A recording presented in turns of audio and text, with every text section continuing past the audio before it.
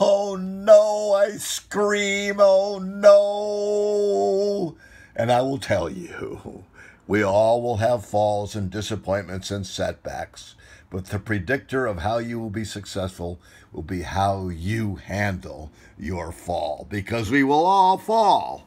So in Voyager, there is this great success card called Setback. In fact, Setback, if you look, is the precursor to success and leads to success. You see these new earths here, which represent seeds of new possibility. New possibility.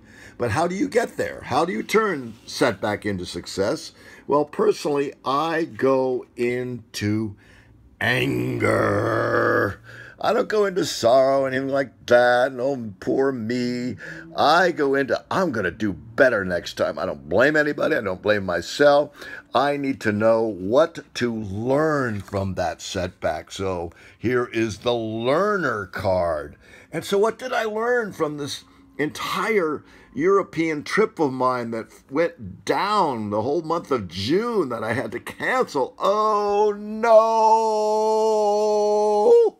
What did I learn? I learned that I cannot organize that magnitude of a month's worth of work in Europe from here on my own.